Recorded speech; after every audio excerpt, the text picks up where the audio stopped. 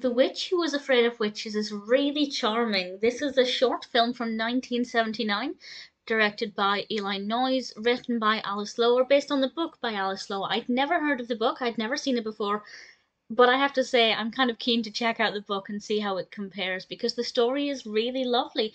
This is about a witch whose sisters are witches, but she doesn't believe that she has the same abilities. She doesn't have any self-confidence.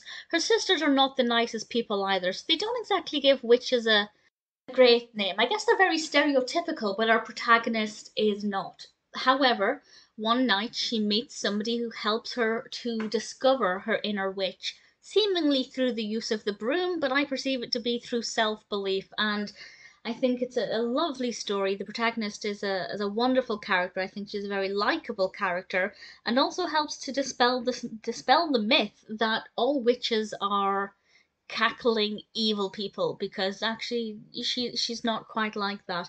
And I thought it was a really enjoyable story. It's very well animated. The animation style is, a little dated. It's a little 70s, but I find that just helps to add to the fun.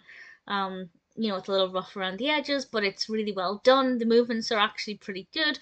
The design of the characters I think are quite good. There's not a great attention to detail, but it still works really well.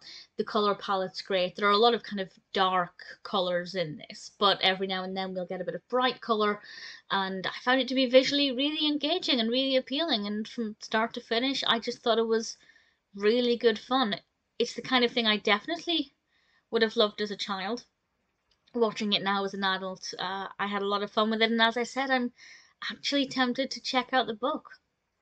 If you've read the book, I'd love to know how it compares, or what you think of it. Personally, I just love anything cartoony that's set on Halloween. I think it's just so much fun in such a short space of time, and with a lovely message here about this witch believing in her abilities and finding out who she really is, with the help of some other people.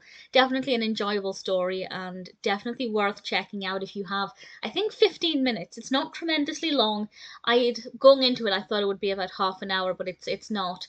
But it never felt rushed. I feel like it was the perfect length of time to tell the story without, padding it out too much. So personally, I really thoroughly enjoyed The Witch Who Was Afraid of Witches.